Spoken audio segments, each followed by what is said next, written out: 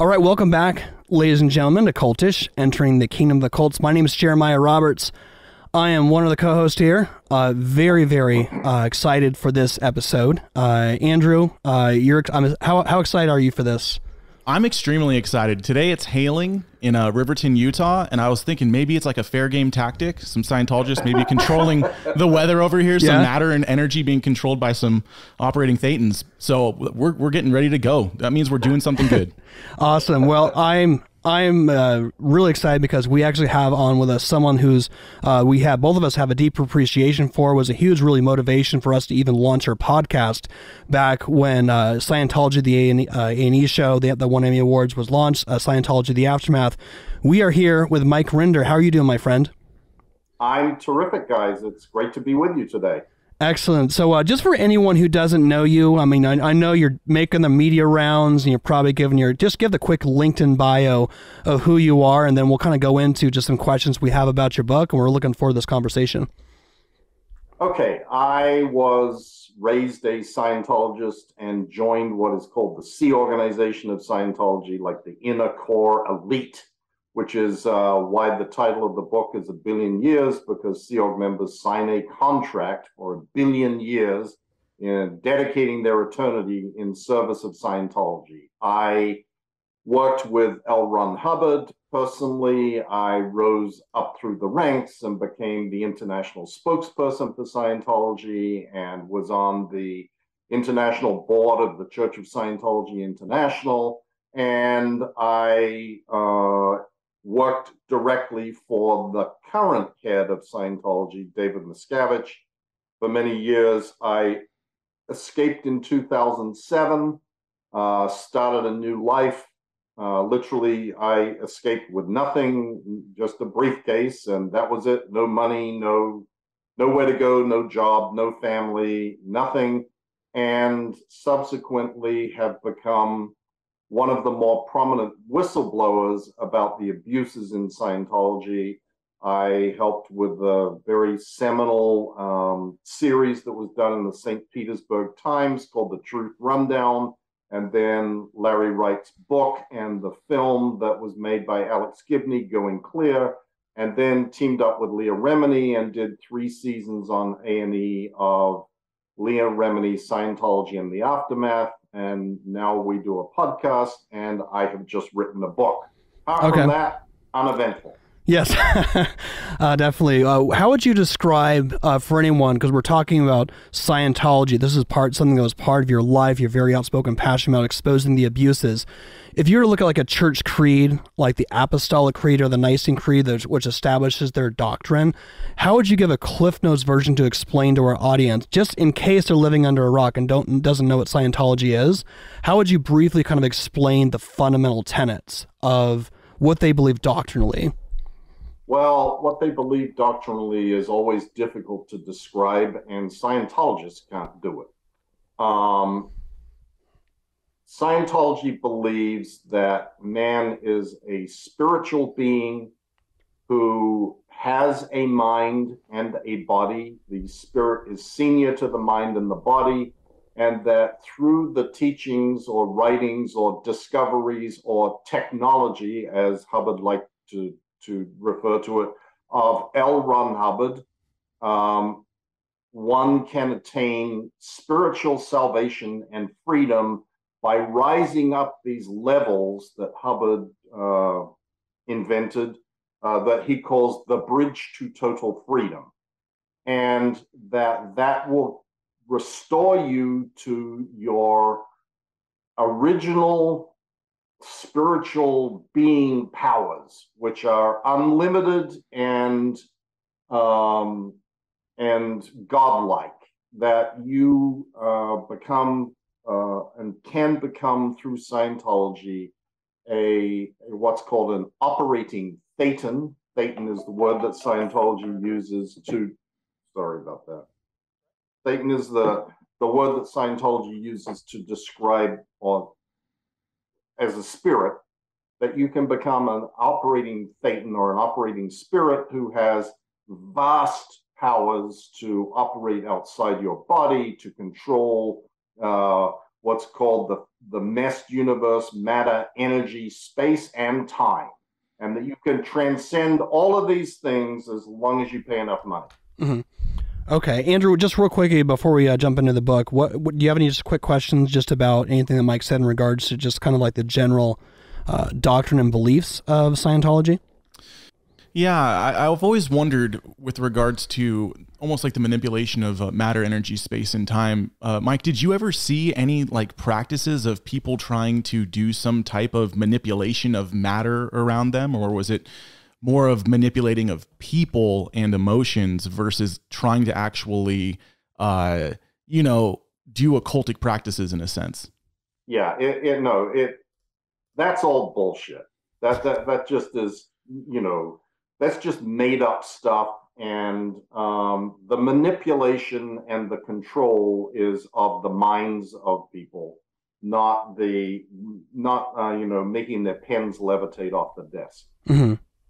This episode of the podcast is brought to you by higherbond.com. I am getting married soon, but if I wasn't, I'd be checking out higherbond.com. It's a brand new Christian dating website that takes out a lot of the awkward nuance of online dating. They have a lot of really cool features to bring back the human element into the online dating scene. One of the cool things they have is something called guided first messages, which makes the initial sliding into the direct messages. We all know how uncomfortable that can be. They've actually made that process extremely fun for both people involved and made it really fun, natural, organic way to date online to meet new people. And check it out. They currently are offering a 3-month trial, no credit card required. And who knows, you might find yourself a wife, a husband, a hubby, significant other, whatever you're looking for. You can find it at higherbond.com. You can go ahead and take advantage of the 3-month trial. Enjoy the podcast. Okay. And so I appreciate that. Now, a question, what do you, so you've been around, you know, very outspoken against the Church of Scientology. 2015 is the first time that I saw you when I watched the documentary, Lawrence Wright's Going Clear. I also read the book, definitely an excellent book. But all these years now, it's 2022, and what motivated you to write the book now versus previously? Like, why now write the book? Well, two things. One, a lot of people had asked me to write a book for a long time, and I found it a rather daunting task, frankly. But then COVID hit, and I didn't have anything to do. We couldn't shoot TV shows, we couldn't do anything, and I was sitting around. And my wife kept saying to me, you better start writing, you better start writing, you better start writing. And I started out by writing like not writing, by sort of listing a chronological track of my experiences in life and the most significant things to me as a kind of a skeleton to form and flesh out for a book. I then spoke to Larry Wright, and Larry Wright over the years became almost a spirit, not a spiritual, almost like a I don't know what the word is to describe it, but someone that I really looked up to. His success, his intelligence, his determination to get to the bottom of things, his, you know, care, and he's just a tremendously nice guy. And I called him up and I said, Larry, all these people keep asking me to write a book. My wife is nagging me to write a book. What's your best advice? And he said, my best advice to you is to write something that is meaningful to you. Then the audience will come. The meaningfulness is, if you imbue that into your book, you will succeed. And he said, just knowing you, he said, what do you think what I consider my best book is? I said, I don't know, Looming Tower, Going Clear. Like, I started rattling off all of his Pulitzer Prize winning #1 New York Times #1 bestseller. Nope. It's a book I wrote concerning letters I had written to my parents, because that was what was meaningful to me. And he said, knowing you, I think you should write a book addressed to your children that are still in Scientology. And I went, okay, that makes sense to me. that sort of motivated me. And like, I want them to know whether I'm dead or alive when they eventually read it. I want them to know what my life was actually like, what the thought processes that I went through were, what my sadness at the fact that I brought them into a world where they have no choice. And that is why the book exists today rather than 5 years ago or 5 years from now. Yeah. No, thank you, Mike. And just on a personal level, like one of, maybe you call it like imprinting, you know, when you all of a sudden you see someone, and you probably had a lot of people who've messaged you about certain parts of the show or your book, even probably now your book and how it's affected them, even somebody who's been in a religious abusive environment different than Scientology. Yes. Like you did. Very much so. Oh, yeah. Yeah, you did the series at the end of season 3 on with Leah on Jehovah's Witnesses. You were dealing with people like Lloyd Evans. You had the whole panel, which I thought was really excellent, showing just the real travesty of, like, you know, people experiencing disfellowshipping, similar to disconnection.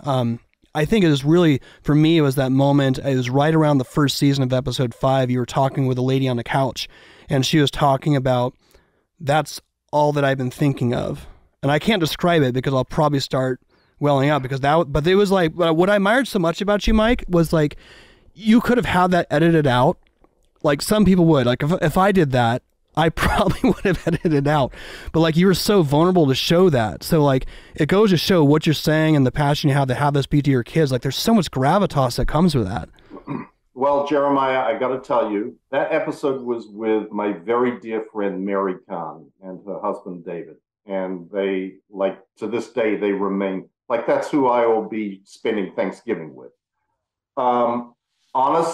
To be completely honest with you, Leah and I sort of said, no, we want that taken out. We don't want to look weak. We don't want to, and the network executive at A&E, who became our guardian angel and is also now a very dear friend, Devin Graham Hammonds, said, absolutely, that has to stay in. I am absolutely certain that has to stay in. It's a really important moment. And I said, okay, Devin, you know, you're the boss.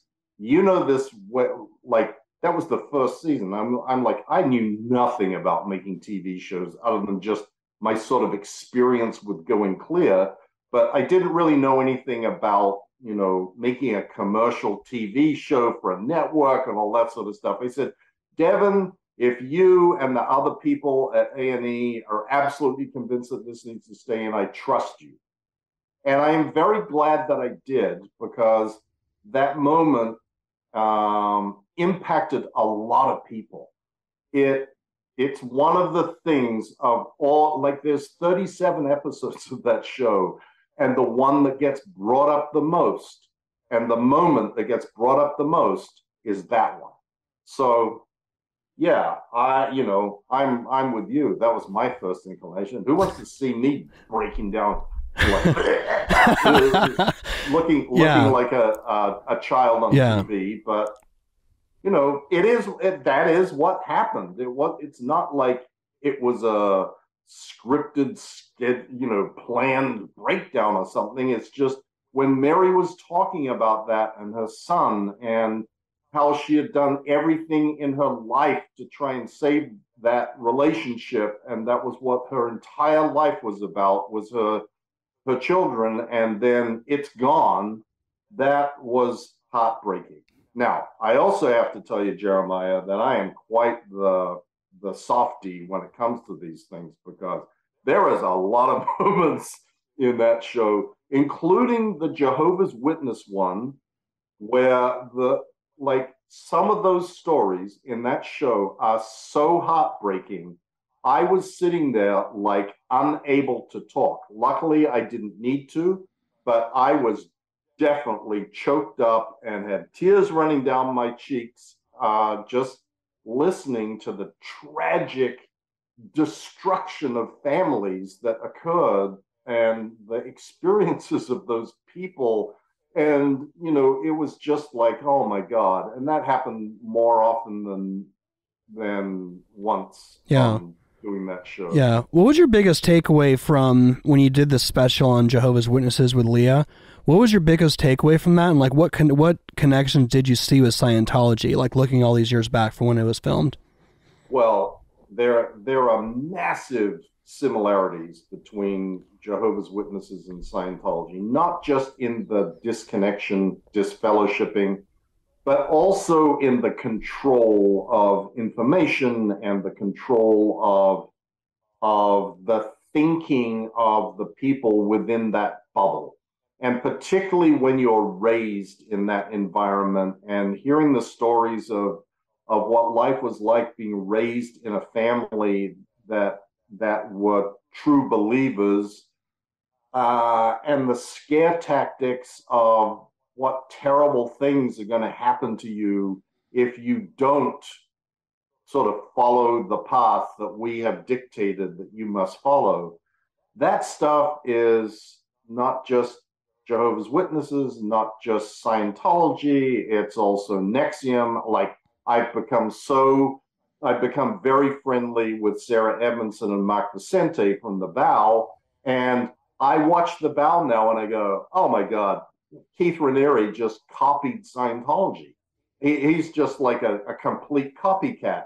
And then I've watched a whole bunch of other documentaries, you know, the Way Down one about that evangelical weight loss lady in wherever that was. With lots of Aquanet. With some crazy hair. Yeah, that hair was astonishing. And I see similarities in all of these organizations. And of course, I talked to Chris Shelton and Steve Hassan and a lot of other experts on this subject, Rachel Bernstein and Yanja Lalich and all these people, and they all have a similar sort of perspective that while there are differences in the details, the similarities in the big picture between these organizations are pretty remarkable and pretty documentable. Yeah. Hey, Mike, with regards to your book, A Billion Years, what you're kind of talking about is almost the mind prison, right? To use one of your terms in the book that all of these cults essentially create for their followers. I think you paint a really good illustration with regards also to your vulnerability. You paint this illustration so that your children, Taryn and Benjamin, can kind of understand what this mind prison is. For our listeners, can you describe that illustration that you make? Because I think it's a very tangible way for our audience to understand what it's like being within that mind prison. Right. I describe it, Andrew. I tried to come up with this analogy that I thought, okay, let's take this outside the world of Scientology and analogize it to something.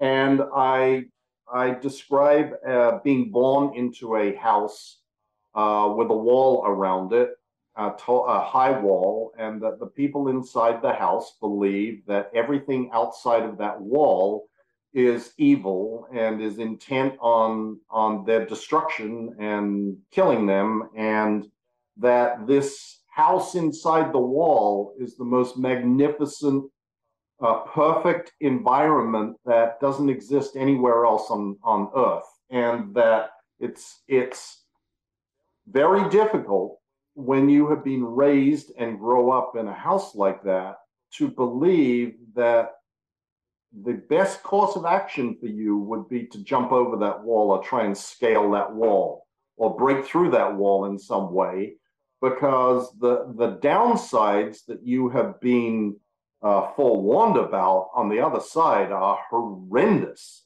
It is death and destruction, pain and agony for all eternity should you breach that wall. And not ever having seen outside the wall, it is very easy for someone to believe that that is what is out there. And I try and describe to my son and daughter, look, I did jump over the wall. The other side ain't bad. In fact, in many respects, it's much better. And I say at the beginning of the book that this book is an effort, like since I got over the wall, I've been trying to shout back into the house saying, it's not so bad in there. It's just not bad out here. What you've been told isn't true. It's not bad. It's all okay. You can walk out there. You can walk back too if you want, but you can come out. And that I've been throwing rocks over the wall with notes on them and dropping things from planes, and that this book is another effort to get the message inside the wall. No, I appreciate you sharing that. And in the book, you kind of talk about how you got into Scientology at a young age. And prior to you getting into Scientology, what sort of religious background did you have? None. I mean, I got into Scientology when I was 5 or 6, and my parents were not religious. I don't ever remember going to any church or Sunday school or anything. Just okay, yeah. And what was like that process like? I mean, you talked about, in your younger years, eventually you got into the Sea Org. Just like, what was some of the initial transitions? And in that time, I mean, this is pretty much what you grew up knowing. Were there any times where it was kind of that question mark, the exclamation point kind of goes above your head, like, wait a minute, something's kind of weird here? Or is you just kind of just go along to get along? What was the earlier years like for you? Like, because you do talk about it in your book. Well, the early years are there was no doubt in my mind. It was, okay, my parents get into Scientology, and one of the things about Scientology is that L. Ron Hubbard has the answers to everything.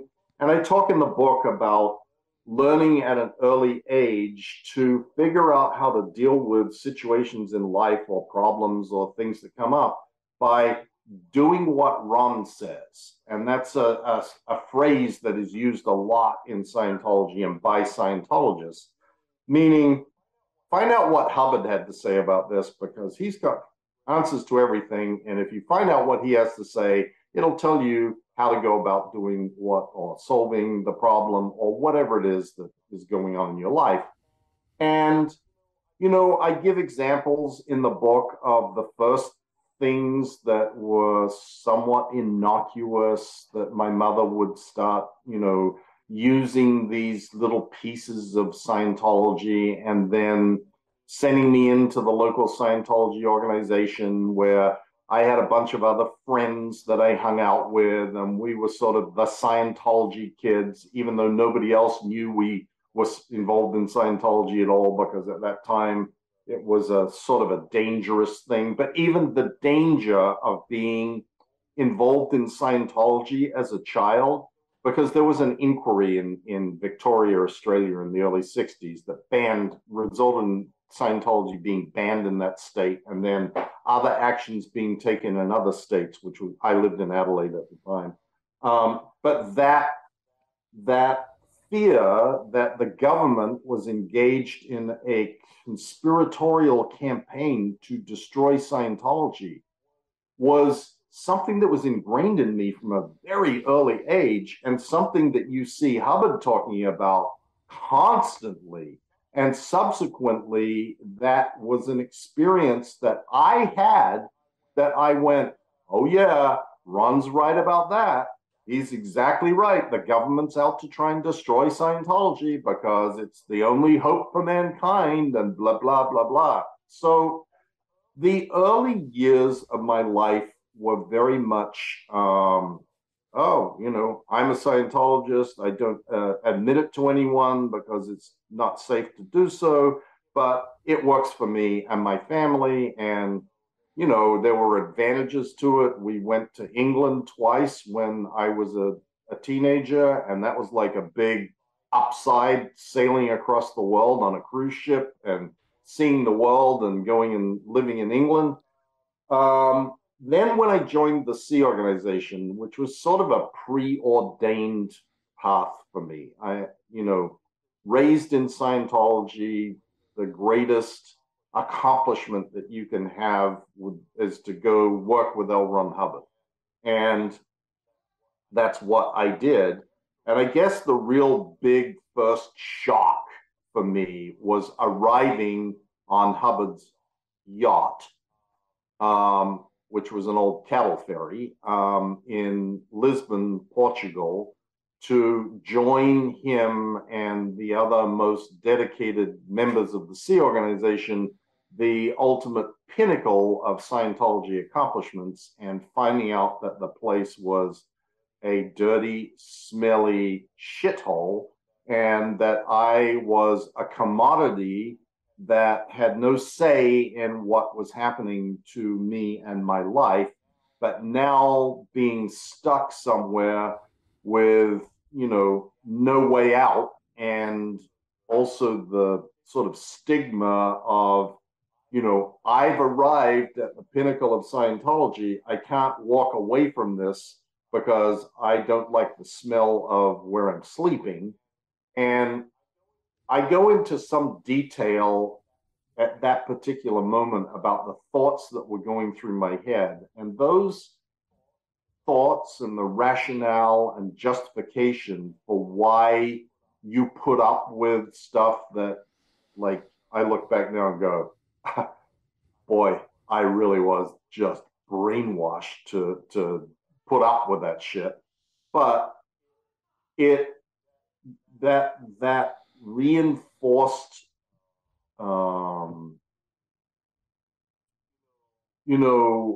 ideas that everybody else around you has, that this is the way things should be, and if they don't see something, they're not complaining, why would you be complaining?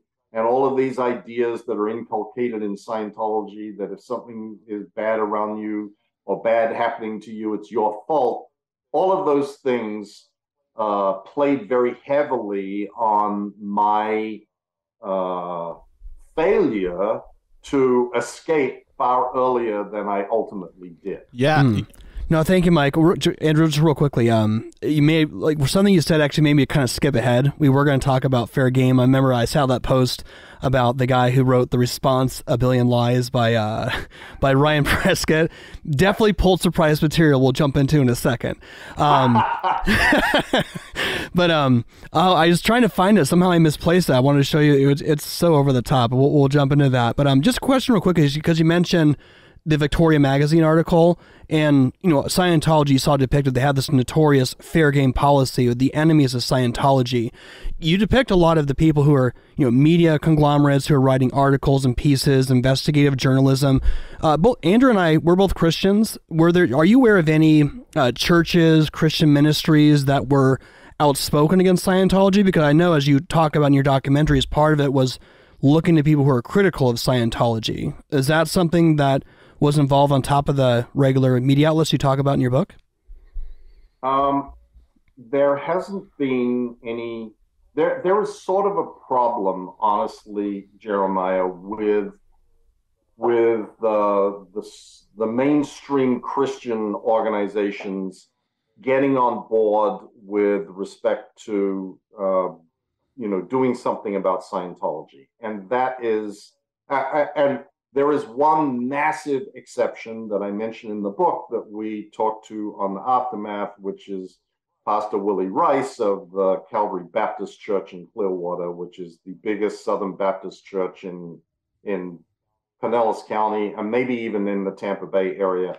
And he is a magnificently outspoken critic of Scientology, and has been supportive of Leah and me and everybody who has ever said anything. But there is a problem with what I call the religious right, which is that the idea that the First Amendment protection of religious belief and practice must be upheld at all costs is seen by many of these organizations and their lawyers in particular as we have to be careful on the edges, because the edges form the slippery slope.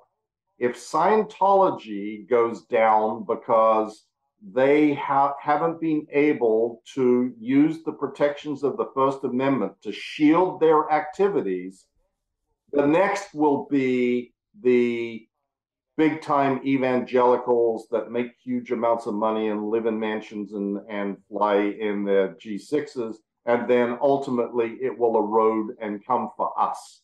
And this is very problematic from my perspective. I've written about it on my blog a number of times that conservative judges tend to be very, very bad for those seeking legal recourse with respect to Scientology. Scientology has played this game of, making people sign contracts and requiring that they go to, quote, religious arbitration, which actually there is no such thing, and that courts have sided with Scientology on that. At least conservative judges have sided with Scientology, worrying that if they erode that for Scientology, then they're going to be eroding freedoms for other more mainstream religions. So no, there hasn't been a whole, and honestly, it's kind of crazy because Scientology is actually anti-Christian, like not just they're agnostic about it. Hubbard said that, Christ on a cross was just a figment of the implants done by psychiatry 75 million years ago, and it's used to control people, and the Catholic Church is evil, and they're the biggest source of evil on the planet outside of psychiatry, and, a lot of stuff. He even created in the 1950s a quote church called the Church of American Science, which had as its purpose to pretend to people that they were sort of like a Christian organization, to get them in and then explain to them that there was something very wrong with Christianity and move them over to Scientology. It was like a front group with an actual plan of how to go about doing this because Christianity was so bad. So this Scientology is anti-Christian, despite their PR crap that they try and go out and hang out with other religious leaders just to give them some credibility. It's like Scientology is duplicitous in its presentation to the world versus what it actually believes. And this is one of my big issues with Scientology is, hey, if you're going to be homophobic or anti-gay, at least say you are. Don't pretend that you're not and then do it behind closed doors. If you're going to be pro-abortion, don't pretend that you're not and claim that you're pro-life. It's like this is Scientology sort of 101, that there is a presentation to the world of this is what we are and who we are, and the reality is very different. Mm-hmm. No, yeah, that's good. Go ahead, I really agree with a lot of the sentiment there. I don't know if you are familiar with Walter Martin. He wrote the book, The Kingdom of the Cults, but he actually quotes this man named J.K. Van Balen. He says that the cults are the unpaid debts of the church. So one of the reasons why we actually have our podcast as Christians is we want to preach the truth of the gospel to the people that are in the cults or have a ministry to help them get out of the cults and into Christ. Like that's the main focus of our podcast, at least. So I agree with those sentiments on so many different levels. Bringing it back just a little bit, because I want to go back into your book and some of before you get onto the Apollo, right? Mm-hmm. Before you get onto that boat, you said some things where you're talking about you didn't really question it too much because there was things that happened into your life that led you into these circumstances. Like the mind prison wall had been slowly building and it was up high enough to this chance to at this point to where you weren't looking over in a sense. You were in it. This is still the golden capsule. This is where you're going to work for L. Ron Hubbard directly, work up the ranks and do whatever you have to do. But before that, I want to go back to your childhood because I think this is just so interesting. Back in Adelaide, when you were 6, you talked about children's communication courses that were being done. And this is type of like the wall that is being built in your mind prison. Can you explain to our listeners what those courses included with the bull baiting and the techniques or technology, shall I say, that they were having you do at 6 years old? This was mind blowing to me, to be honest. I was like, 6 years old, children doing this. Can you explain that? Yeah. And this is still goes on in Scientology to this day. I mean, the idea that children are But the idea in Scientology is that children are old spirits in young bodies, that they just have limitations because of their body size, not because they're young and unformed. It's sort of a strange concept. But the Hubbard developed this thing that he called auditing, which is Scientology one-on-one counseling. And in order to train auditors to do things the way that he wanted them to do, he developed these things that he called training routines, or in Scientology, they're shorthanded and called TRs, training routine. And these are things that are supposed to teach the counselor how to deal with the person that they are counseling. But it is also Hubbard's contention that this is the technology of how you communicate effectively. That if you are able to do these training routines, it will teach you how to communicate, not just as an auditor in an auditing session, but in life and with your family and in relationships. So it's a very important thing and is given great prominence in Scientology, training routines. And people who first come into Scientology are often put onto these training routines as a way of indoctrinating them into some fundamental Scientology concepts. So the first step is, if you want to communicate to someone, you have to be able to look at them. You have to be able to sit comfortably across from them and simply stare at them. And this is where the idea that Scientologists stare comes from. And it's valid.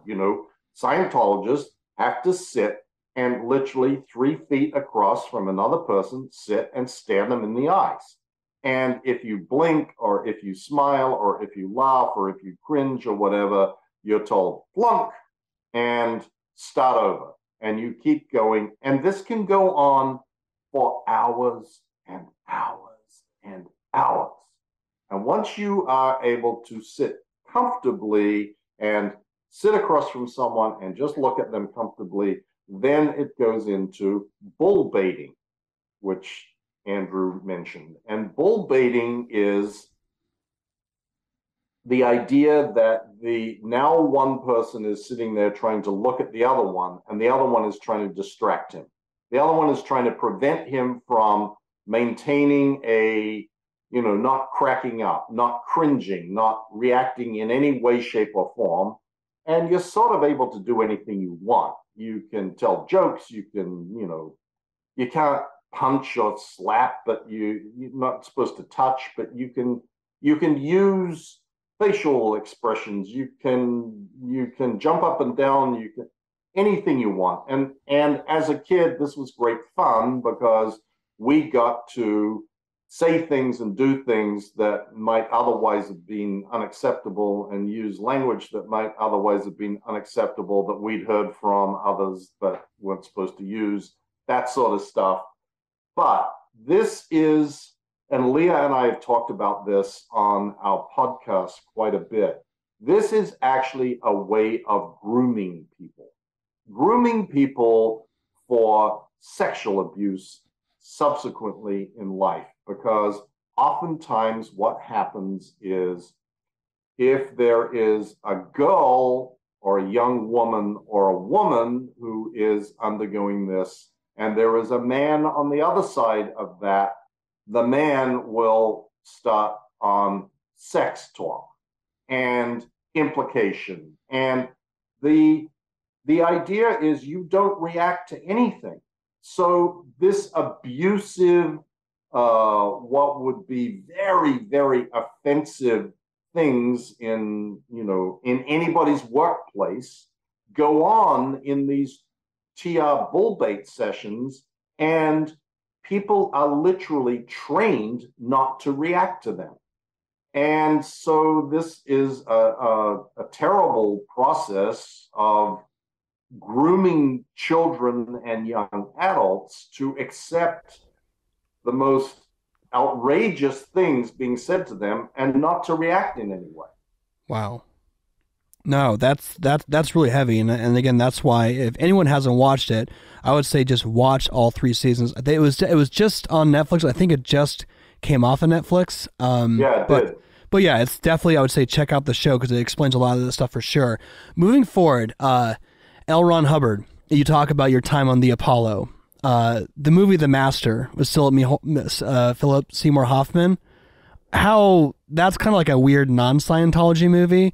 Like, how is that in comparison to like what actually like took place? Because a lot of times people will try and have ideas. You know, even in your world, it's very easy to sensationalize something. And Hollywood, they're there to make a production, right? Well, I'm gonna disappoint you terribly, Jeremiah. I never watched it. You didn't? Oh, I thought you would have gone through it. And I was watching here later on your book when you left, and you when you left Scientology, you binged through all those movies. Like, oh, The Master had to be one of them. No. Anyways, I don't need anybody to give me their version of what L. Ron Hubbard was like. I got my own. Oh yeah, well just a little bit. Yeah, take us into that world of like life on the Apollo real quickly for our audience. Well, life on the Apollo is one thing. My experiences with Hubbard, like in very up close and personal, actually came subsequently in La Quinta in Southern California, which is where he was operating out of in the late 1970s. And I went there, and there was a small handful of people that were there with him. And that was where I was with him like 24 hours a day as what's known as a Commodore's messenger, someone that is sort of his, I don't know, like servants, I guess. Hubbard was a master storyteller. He is capable of telling a story about anything and everything, and frankly, he did tell stories about anything and everything.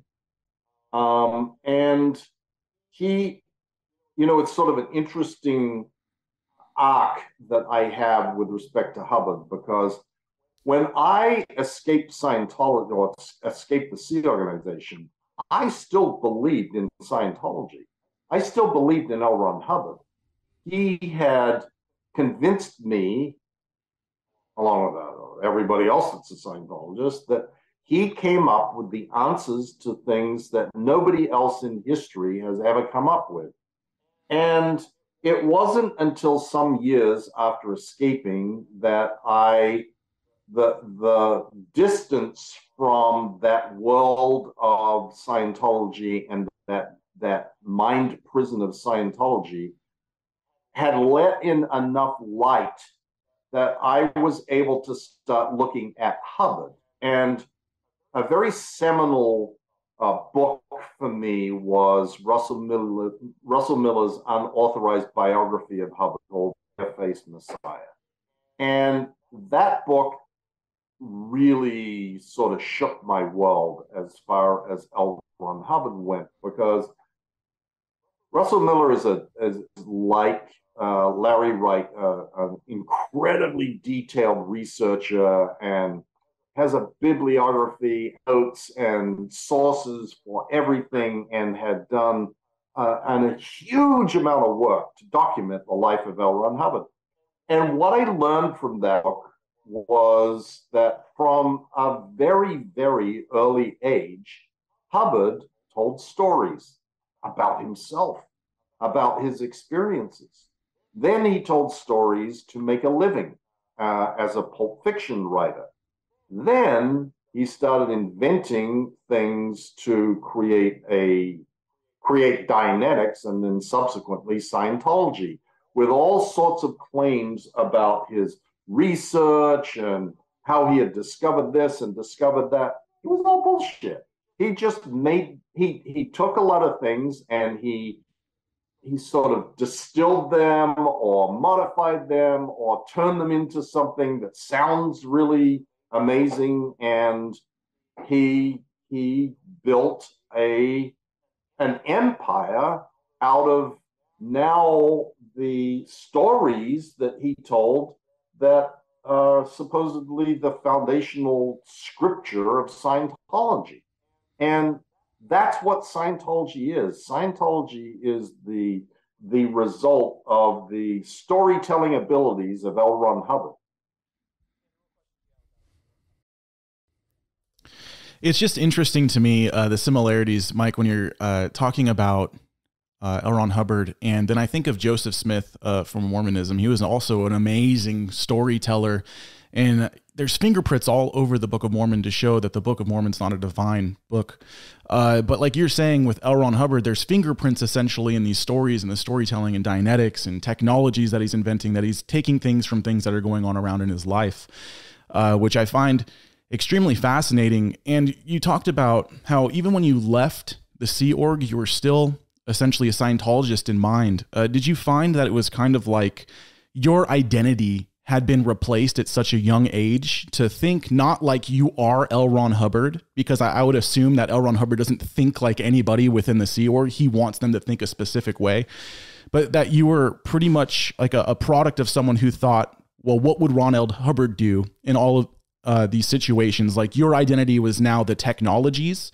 So like over in your life, you had to like reverse engineer somehow these technologies that you had been trained in to try to find out who Mike was again. Is that something that you find? That is an astonishingly accurate glimpse that I never really have thought about that way, but I think that that's very true. I mean, I say a number of times in the book, you know, for the first time, when I escaped the Sea Org, for the first time in my life, I didn't have a set of rules and restrictions and regulations, and this is what you must do now, and this is how you must think about this, and this is how you must think about that. And that was both incredibly freeing and also very scary, because it took a long time, and I'm not sure that I've even reached that point yet, to figure out what is it that is my perspective and what is it that is the perspective on things that I was taught to have as a perspective on things. Like for a long time, I would stop, and me and my wife, who's also a former Sea Org member, would stop and go, wait a minute. Did we just say something that is based on what we were told we were supposed to believe, or we were supposed to think about that way? Or is that what we really think? And we would do that routinely.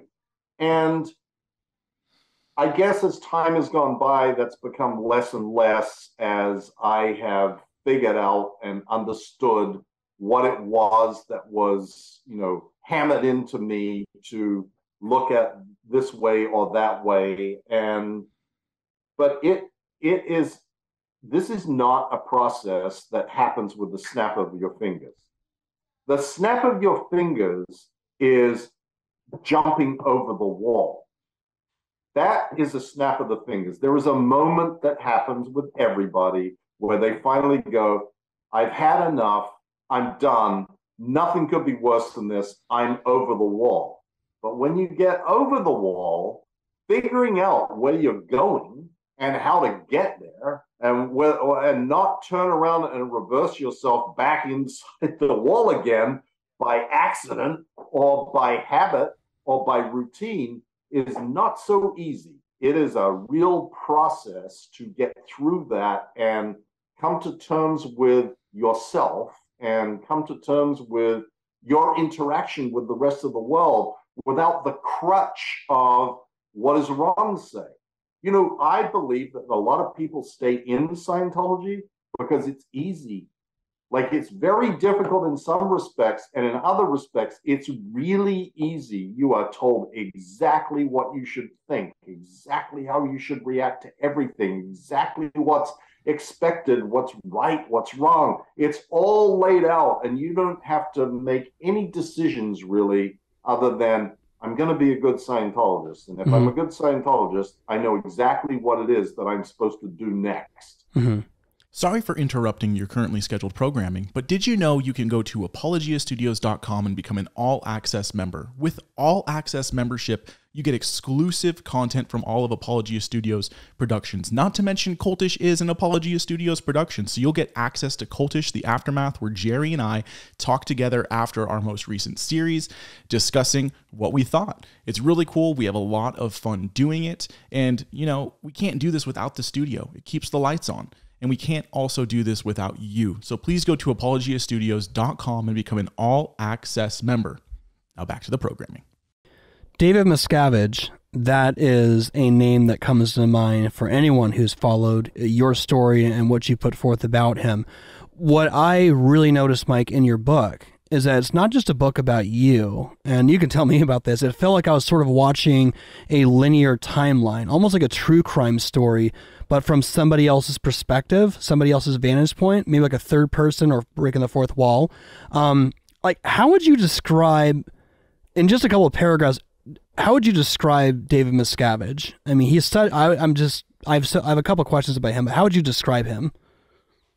Sociopath, malignant narcissist, someone who his primary motivation in life is what is good for David Miscavige.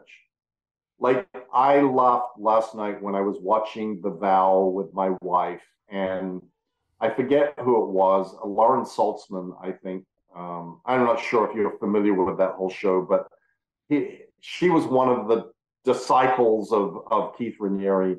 And she said, you know, and she had a relationship with him for many years, like many other women. And he insisted that she be faithful to him. But meanwhile, he had like 20 wives or whatever. So she says, I believed that, and I knew I loved Keith. It was a shock to me to find out that Keith didn't love me.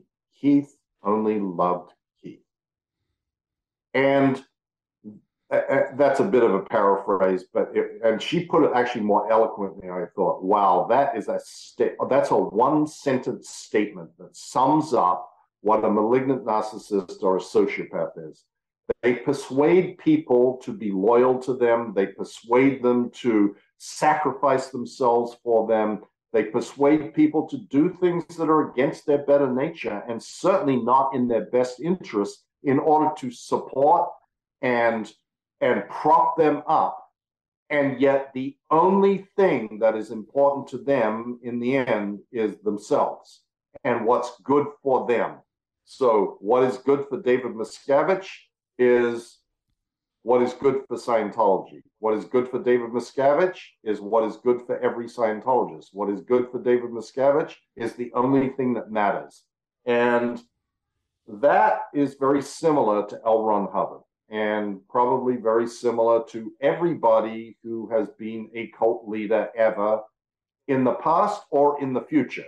That what is good for the cult leader is the only thing that is actually important. And somehow everybody is persuaded that their sacrifices and their loyalty and their blood, sweat, and tears and their devotion and etc. is going to be reciprocated somehow. And the ultimate kicker of all of these things is it never is. Yeah. And in the Ted Koppel interview, that was Miscavige's only public appearance, you were behind the scenes. And if I'm not mistaken, Koppel in the interview stated at that time that Miscavige was 31 years old, right?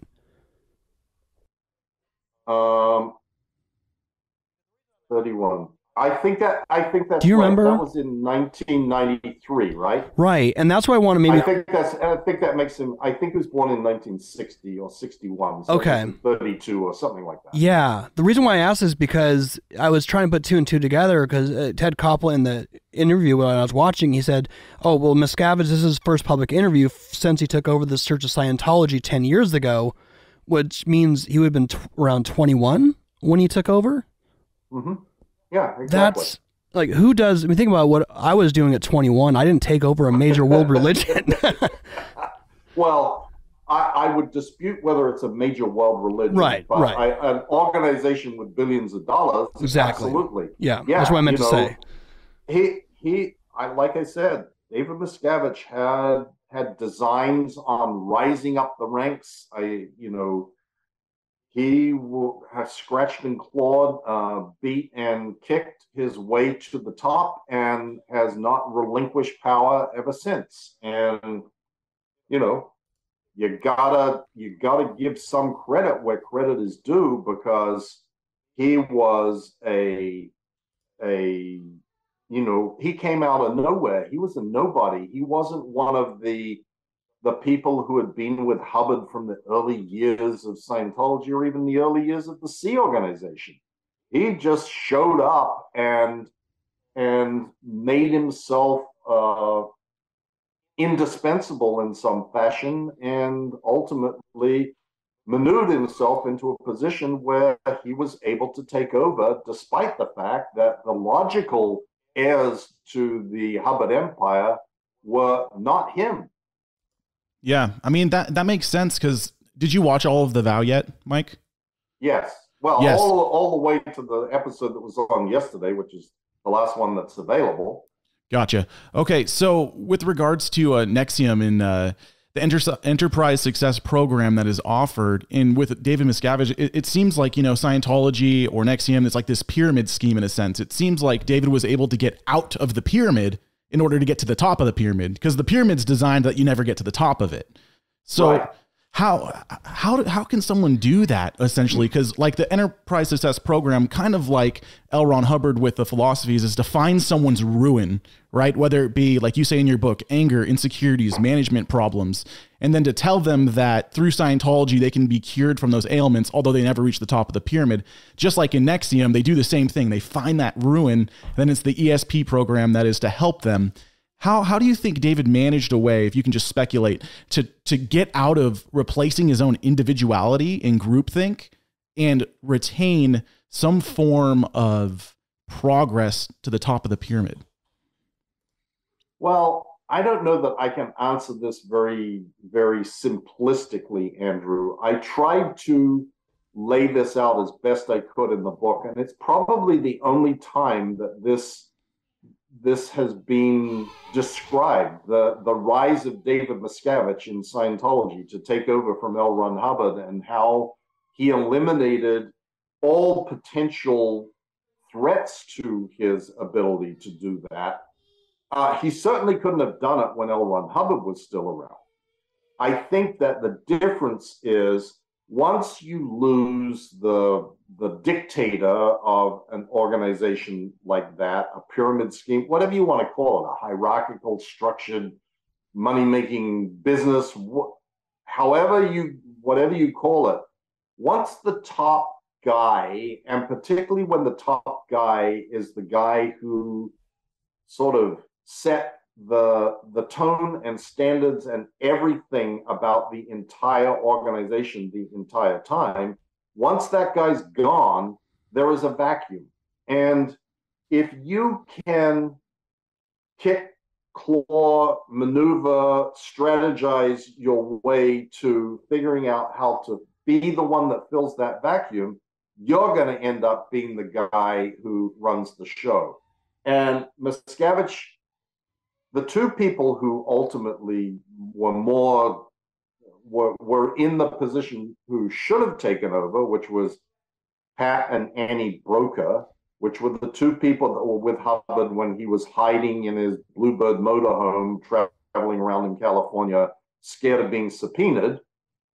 Those two people, because of the sort of remoteness and the out of touchness that they had by necessity, because they were with Hubbard, they had a huge disadvantage that Miscavige took advantage of. And Miscavige knew he controlled all the lawyers for Scientology. He controlled where the bank accounts were. He controlled the people within the top of the Sea organization. So he sort of marshaled his resources and deployed them in a fashion to make sure that he was the one that took over. Mm-hmm. Another question I have too, when it comes to when you left, so yeah, you left the Church of Scientology, and this is just a group thing. And I'm kind of jumping ahead a little bit too, Mike. I thought about this. Is your first job vocation post Scientology was a used car salesman? And new and used. New and used. Okay. There is a stigma though that sometimes comes with like a used car salesman, and I was just genuinely curious. Was there anything like in Scientology that maybe was like helpful in you? Because you said you did really well, but also was there any part of it where it was like, oh my gosh, I'm selling like a Scientologist, like I'm unthinking in this process, like because someone's sitting across. I have to think someone's sitting across from you. You're selling them a car. There's got to be something that like flashes back to say this is kind of like a weird like audit. Does anything like auditing come to mind where you're trying to sell them to go up the bridge? I don't know. Just that just popped in my head when I read the book. Honestly, I never sold Scientology to anybody. I sold it on a big scale as a public relations person, but I didn't try and get down and get people to write a check to me. It never happened. I've never ever done in Scientology what's called registration, which is taking people's money. But the thing that was most beneficial to me about my experiences in Scientology when I became a car salesman was my work ethic. I was used to working 7 days a week, 16, 18 hours a day. When I went and started working at this car dealership, that, you know, they worked 5 days a week. Some of them worked 6. I'd work 7. It was like no big deal. Arriving at 9 and leaving at 8 o'clock at night was no big deal to me. It was like, oh, I'm living the life of luxury. Everybody else, if they were staying on the late shift until 8 p.m., they started at 1 p.m. Or if they started at 9, they left at 5. I just came in at 9 o'clock and worked until 8 o'clock every night. So I was doing more work than anybody. You know, there's an adage in car sales. You know, the number of people you talk to is equal to the number of sales that you make. If you literally talk to more people, you're going to make more sales. And, you know, I guess I always sort of imagined myself as a fairly good communicator with people and and I've got to tell you another thing that really made me successful, believe it or not, my accent.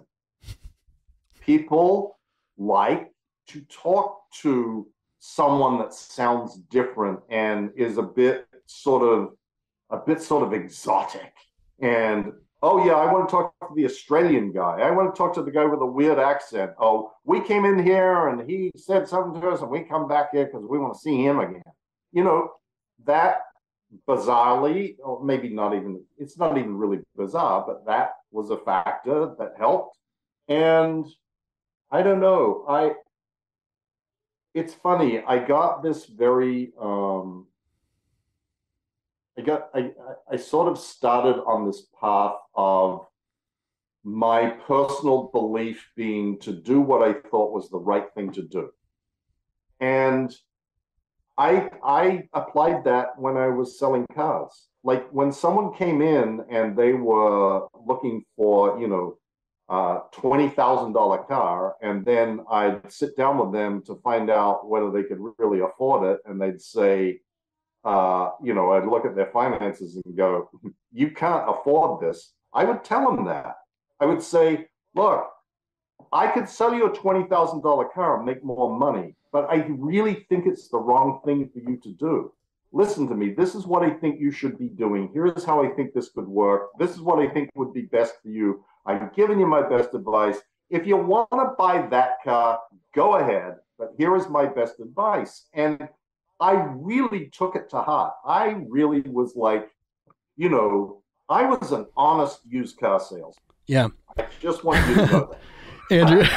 Yeah, I'm wondering too, like thinking back to when you were doing the fair game type of tactics, like I would believe as a Christian that we want to love our neighbor. That's something that's innate within humans, is we want to love our neighbors. So how, when you're doing the fair game tactics, or at least describe it to our listeners, how were you able to justify doing things in the fair game tactics that you did to others while still wanting to do the best for the world? Does that make sense? Like, because like the Scientology motto is through technology, you can save the world, but then there's the fair game tactics. Well, you just hit upon it exactly. The idea is that Scientology is the salvation for every man, woman, and child on earth. And it is the only salvation. It is the only thing that can save you, Andrew, you, Jeremiah, your wives, your loved ones, the people down the street, the people in China, everybody on planet Earth must have Scientology. And if they don't, they are doomed to an eternity of pain and suffering and blackness. That is what is used to justify. So if there is someone out there who is seeking to stop that from happening by saying bad things about Scientology, writing media articles that might scare people away or prevent them from finding the truth of Scientology, the sacrifice of those people is a very, very small price to pay for the salvation of 8 billion others. And that is the ultimate justification that is used for all of Hubbard's policies. And this is one of the things that's so unique about Scientology, is that Hubbard wrote about how you destroy the enemies of Scientology in detail. Hubbard considered and told stories that he was a great intelligence officer in the Navy in World War II. Total bullshit. But he then went about describing all of these things that Scientology or Scientologists are supposed to do in order to deal with critics. And this includes like having case officers and cutouts and phony, information gathering and creating false rumors and setting people up for things. All of this sort of intelligence spy stuff, that is documented in Scientology. It's laid out. It's still there. The problem with Scientology is it can't change. It is an organization that was born in the Cold War era, and it continues to this day with the same pattern of operation and dictates that Hubbard laid out in the early years that can never be changed because everything is based on the writing of L. Ron Hubbard. Yeah, it reminds me of, in Proverbs 12:10, it says, "The mercy of the wicked is cruel," meaning that there's cruel things that are done in the name of mercy when it's not merciful in and of itself, like the fair game tactics. And it even seems like within Scientology that the fair game tactics aren't only used on people who are SPs or WOGs, in a sense, the outside world, but it's also used to control people in Scientology. Like it was used to control you. Like you were sent to this place called the Hole, or to walk around a tree, or to jump in a pool with all your clothes on. Can you explain some of those things that you went through personally? That I would call that spiritual abuse and spiritual trauma. Yes, and I agree with you. That is exactly what it is. It is mind fuckery. That is the mind prison in sort of encapsulated. The Hole is something that was depicted in Going Clear, or at least one small part of it. I give a much broader, lengthier rendition of what the Hole was because I was one of the founding members. The Hole was a prison that was created on the property of the international headquarters of Scientology in Riverside County, where people were incarcerated, myself included, and ended up engaging in all sorts of physical abuses in order to squeeze confessions out of people that supposedly would prove that they were now worthy of serving David Miscavige. And these sort of sadistic activities and, throwing people in slimy lakes with their clothes on and, running around a pole in 110-degree heat, that sort of stuff is the physical manifestations of the mental torture that was occurring. And the mental torture is far more difficult to grasp viscerally. It is far more difficult to describe, but it is far more effective. Larry Wright called his book Going Clear, Scientology in the Prison of Belief, because that is what Scientology is. It is a prison of belief. Hey, what's up, everyone? We love that you are enjoying our content on a weekly basis, but this program cannot continue and wouldn't be possible without your support. So if you want to go to thecultishtshow.com, there is a donate tab. You can either support us one time or you can become a monthly partner with us. That will allow us to continue this program, allow us to continue to be salt and light to the kingdom of the cults. So please go to thecultishtshow.com/donate and you can support us one time or monthly. Also, make sure you check out our merchandise store. Go to shopcultish.com. You can see all of our great designs. A lot of you have gotten merchandise from us already. So again, either go to shopcultish.com and check out all the awesome merch. Back to the show. Yeah, and also when you talk about just a prison of belief, but specifically propaganda, I want to jump into some of the fair game tactics when it comes to really, I would even appeal, as a Christian, I appeal like the 10 Commandments, don't bear false witness. So 1 billion lies that we posted on our social media right next to your book. And I just want to read the introduction. I'll let you kind of describe this because, of course, I'm going to let you set the record straight. I know we're all shaking our boots here. I'm a little nervous here, but it says, the purpose of this work is to provide you with a different view on Mike Rinder, the one he desperately tries to bury. When Rinder was in the Church of Scientology, he was not considered as someone who had authority. He was a disrespectful person with a major self-importance problem. And then he just goes on and he says he is on a campaign to spread false information about Scientology to get back at David Miscavige, the ecclesiastical leader of the religion, for expelling him after the leader discovered all his breaches to commonsensical policies and his resonance to using the church, any policy or directive of the church. And this says Mike Rinder was a nightmare to work with, and when the highest ranks of the church threw him out. Just paraphrasing it. Explain what you were like. Explain, maybe just talk about who Ryan Prescott. You kind of described him in that post on our social media, but that, like, his thing is all indicative of the propaganda side of the fair game of Scientology. Well, that's true. Ryan Prescott is literally a nobody. I think unfortunately, I think he is being taken advantage of. If you've ever watched any of his videos, I mean, I don't know him personally, so I don't want to say something, but he's like a little unbalanced, is the kindest way that I could put it. He was never in the C organization. He's never been anywhere near me. He's never been anywhere near David Miscavige. He wrote that book was compiled for him to put his name on before my book was even published. It claims to be, refuting the things that are in the book, but it actually came out before it was even published. So, how he's refuting stuff in a book that he hasn't read is a little hard to fathom. But, those sort of things don't tend to strike these people as being important. It's kind of interesting. Scientology rewrites history about everyone. This is another thing that is sort of common to, well, it's certainly pervasive in Scientology, but I believe it's common to a lot of these sort of high control groups, is when someone who's prominent leaves the fold, suddenly they become a very bad person that everybody knew was very bad all along.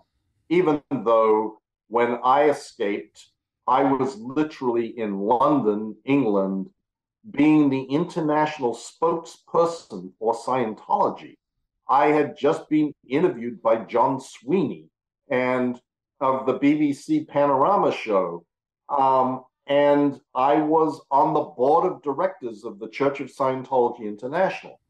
What is also pretty amazing is that Hubbard claims that he has all the technology for everything, and that includes administrative technology and how to train executives and how to pick your people and how to know whether someone is a good employee or a bad employee. And yet every person from the senior echelons of Scientology who has left, myself, Marty Rathbun, Tom DeVocht, Mark Headley, Claire Headley, like I could just keep going on this list, Amy Scobie, Matt, blah, blah, blah, blah, blah, blah, blah. Every one of us, when we have now escaped, is suddenly, oh my God, they were a hopelessly useless person that couldn't do anything. They were liars, they were cheats, they were stealing, they were this, they were that. But every one of those people that I just named were in very, very senior positions in Scientology for years and years and years. I was on stage at every international Scientology event for 20 years, you know, and now suddenly after the fact, I not only don't know anything, I was also a criminal the whole time, and I had no morals. I was a liar. I was a cheat and a thief. But I was also raised a Scientologist. So, you know, which way do you want it, guys? Do you want the people who were lauded as the senior officials of Scientology to all be known as liars, cheats, thieves, no good, do-nothings? Or, you know, how do you want to leave it? So there you go. That's my response. No, it's good enough. And one thing that's just interesting, have you heard of the term astroturfing? No. Okay, well, it's a term that's used. It's basically, it's an example. You have like a pharmaceutical drug, and somebody wants to check out peer reviews, but the peer reviews are actually a bunch of websites that are published by the pharmaceutical company. Happens all the time. So when I Google you, there'll be a website that pops up like domesticabusesurvivors.com, and literally for me, like 15 seconds in, I'm like, oh, hold on a second, this is something's up here. And then there's ones about Leah, and there's ones about Lawrence Wright, and there's ones about all the other people who've been on your show. Like, tell them about like how many domains do they have? Like, how do they operate like that? I mean, Scientology has registered like thousands and thousands of domains, and even people who are still in Scientology, they have the domains registered in case they leave. So they put up these sites. They spend a lot of money creating these sites and videos and paying for Google ads. For anybody that searches my book or searches my name or searches Leah's name, up pops a Google ad as the number one thing, you know, find out the real story about Mike Rinder. And this, it's really interesting, Jeremiah, because this is what my sort of biggest issue is at this point, which is Scientology's tax-exempt status allows them to hide behind the First Amendment and the protections of, look, the government can't intrude or interpret our religious beliefs and practices. The only time that they can go beyond that is if those practices are illegal. Now, Scientology is very careful to stick within the borders of legality. They may be immoral, they may be unethical, but generally they're not illegal.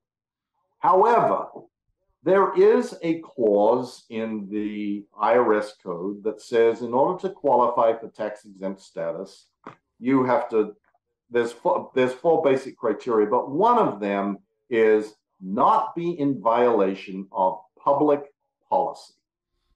Now, public policy is this vaguely defined term of what's acceptable in society.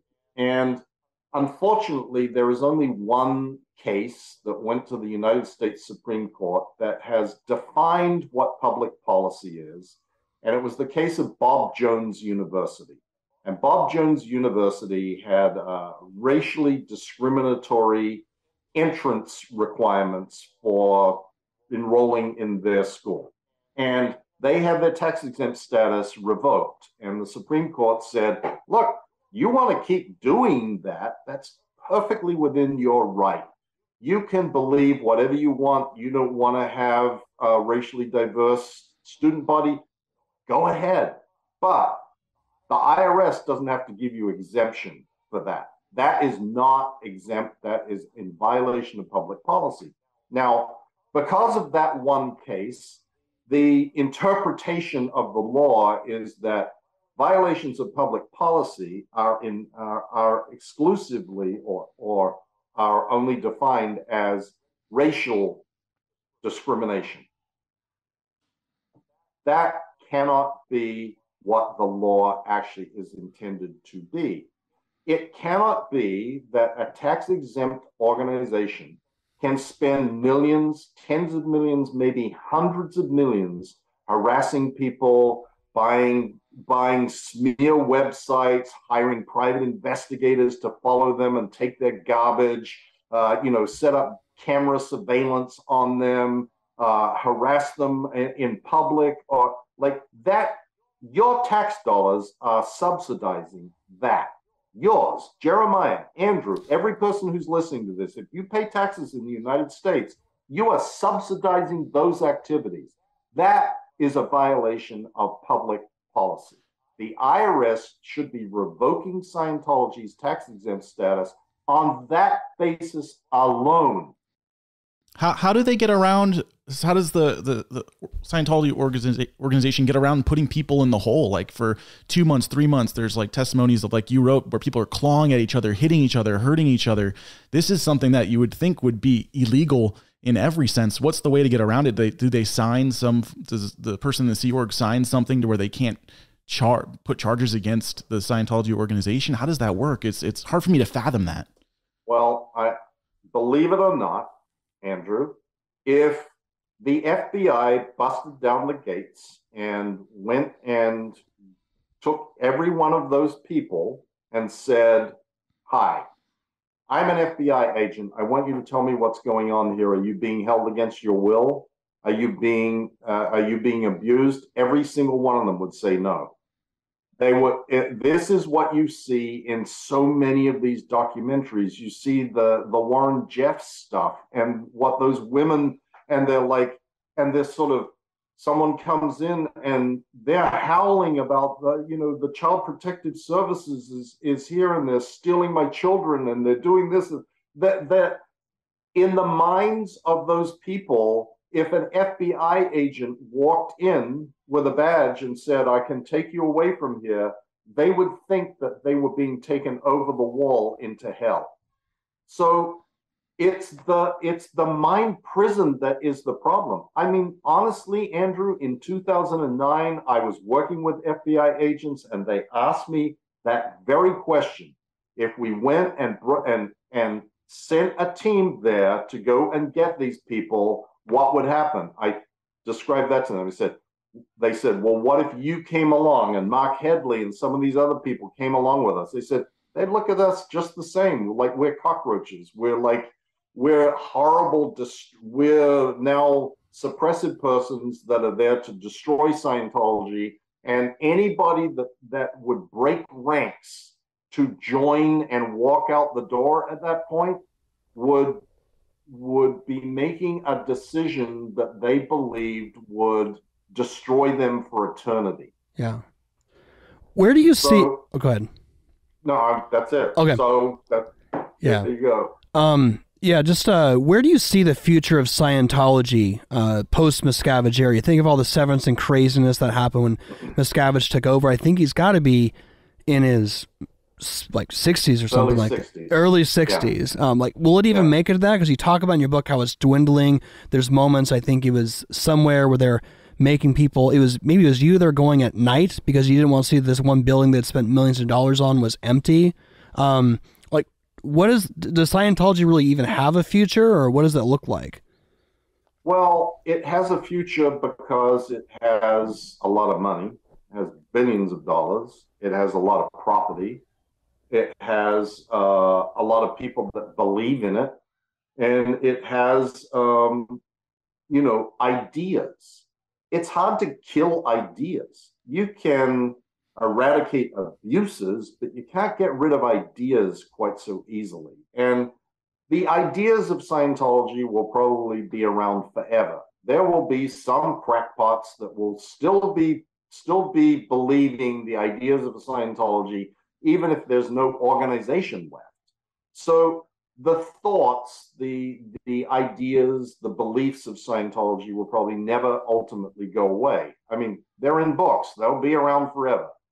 But the organization will continue to dissipate, and its ultimate, destruction or falling apart will occur or be sped up once the tax-exempt status is gone. Because the big thing that tax-exempt status gives in the United States is not money. It is not the money that is important about the exemption. It is the credibility that it gives to Scientology to be a religious tax-exempt organization, because there's no other stamp of religiosity in the United States. The government does not hand out, you're the state religion, or you're this or you're that. The only place you can get religious bona fides in the United States is by being granted tax-exempt status as a 501c3 religious organization by the IRS. And the second thing that grants, because of the Church Audits Procedures Act and various other laws, is absolute lack of transparency about where your money goes, how much you make, what you spend it on. There are no reporting requirements whatsoever for any religious organization other than their unrelated business income. And so Scientology collects billions of dollars, spends it on hiring PIs and lawyers and smear sites and et cetera, and nobody knows how much is being spent on that.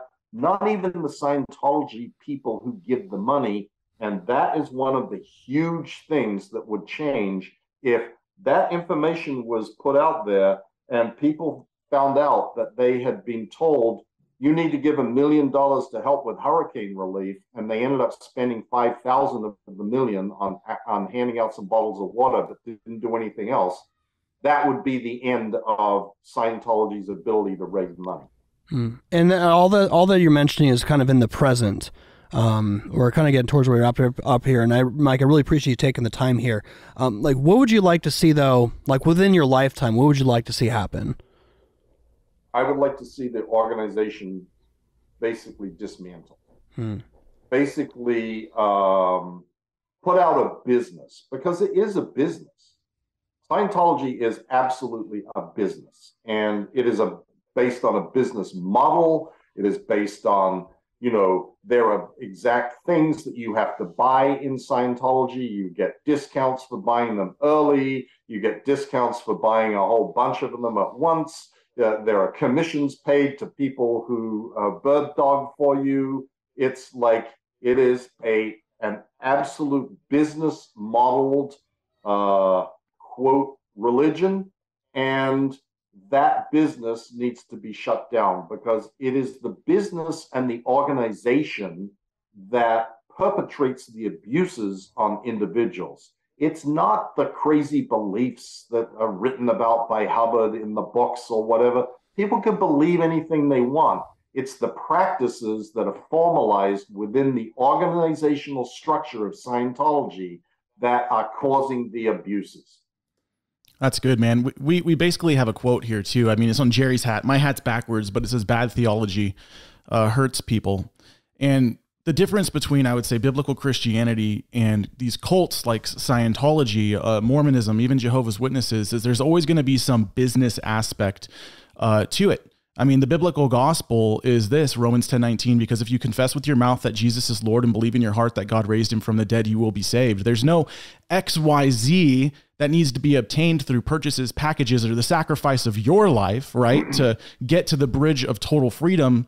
The biblical gospel is that no, Jesus is God in the flesh who came, and he is the bridge to total freedom. And when the Son sets you free, the Son sets you free indeed. You don't have to pay for this or pay for that in order to inherit salvation. It's done solely through the work of Christ. Like in Colossians 2, it says that Christ, it says, and you who were dead in your trespasses and the uncircumcision of your flesh, God made alive together with him, having forgiven us all our trespasses. This is what a big difference between, I'd say, Scientology and Christianity is right here. It says, by canceling the record of debt that stood against us with its legal demands, this he set aside, nailing it to the cross. He disarmed the rulers and authorities and put them to open shame by triumphing over them in him. Scientology does the opposite. They collect your record of debts in auditing, and they set them in front of you when you're trying to leave. Jesus died for our debts because he is God in the flesh, and it's only through him that we can actually have salvation, but it's nothing that I do on my part. It's not me trying to sell something to someone. It's purely by the work of God. And that's the freedom of biblical Christianity. And that's my hope, I guess, Mike, for you or for people coming out of Scientology, again, because I'm a Christian, right, is to know that the freedom of the record of debt that stood against you has been set aside, Christ nailing it on the cross through his sacrifice, right? And I think that's a freedom that people can have. Actually, how Christians can love their neighbors to people if they know they're Scientologists. I don't know if they'll know or not because they kind of hide it pretty well, it seems like. But you know where your local Scientology building is at. There's one in Utah. This makes me want to go down there and try to get in conversations with these people because it says the gospel is the power of God to salvation. I know Jesus can destroy that mind prison because a sound mind is something that God can give. And it's the gospel that can help rescue these people from this mind prison. So I hope this urges anyone who's listening, try to find someone who's a Scientologist, preach the gospel to them that their salvation is not secure through their own works or merits because it's not possible. How can you please an eternal God that way? Actually, it's the fruits and byproducts of a man-made religion that wants to keep you enslaved. Remember, the mercy of the wicked is cruel. But instead, the free gift of God is eternal life through Jesus Christ our Lord. The free gift of God, which is a beautiful thing. So I'm thankful again as well, Mike, for you coming on here. Like Jerry said, something that has really pushed us to make this podcast was your guys' A&E series. Like it really was. We actually have a little show that we do after we record, and we actually call it the Aftermath.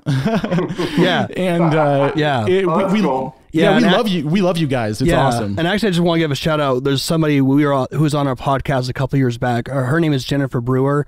She's worked with a group called the UPCI, and basically, like her upbringing, it's a very like legalistic Pentecostal like religion where the women are basically treated like cattle. Like one thing specifically, like they have to grow out their hair like really long, and they can't treat it or anything like that. So when she left, there's so much like PTSD and trauma. Like, can I show my forearms? Like that's what she had to go through. And even like her, she started a whole ministry as well too, like helping women who've come out of that. And she actually messaged me and she's like, she actually gives credit to your show as well too.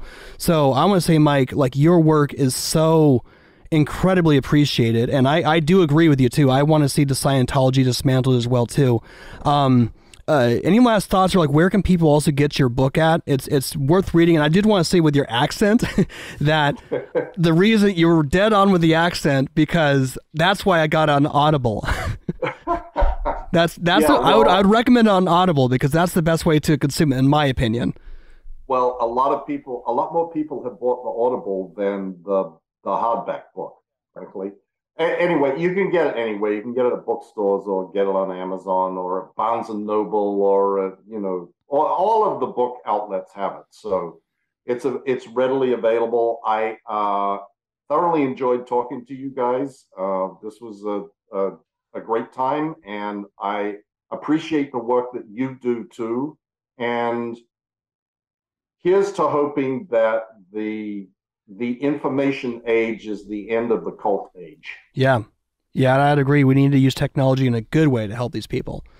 All right. Well, thank you all guys for listening, and appreciate you again for taking the time, Mike, and I appreciate all that. All right. All that being said, we'll talk to you all next week on Cultish, where we enter into the kingdom of the cults. Talk to you all soon.